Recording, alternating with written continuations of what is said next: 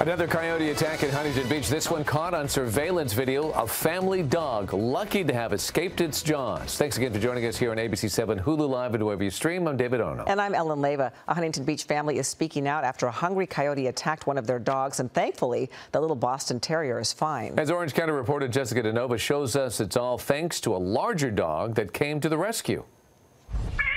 It's a moment caught on security camera too difficult to watch for the Patriarca family. Their Boston Terrier Sadie screeching in pain as a coyote shakes her violently by the neck. My heart was breaking when I heard her scream, and just knowing that a wild animal like coyote could just jump the wall so easily and almost take our loved one away. But then brother Cody, a lab, saves the day. Now with backup, Sadie, the alpha of this pack, even tries to chase away the predator. Big brother came to try to save her, and even her, like running after the coyote after her.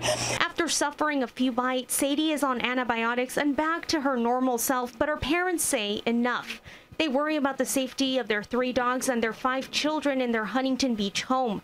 They were in the kitchen on this night with the door open, able to hear their fur babies' cries for help. Coyotes are walking down the streets in the daytime now. I mean, I've seen them by like kids' schools. It's unsafe.